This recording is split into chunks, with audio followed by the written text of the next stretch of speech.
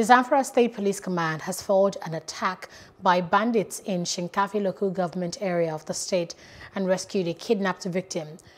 Public Relations Officer of the command, Mohammed Shehu, said that the command received a distress call that armed bandits in large numbers came to the outskirts of Shinkafi town with the intention to kidnap innocent members of the community.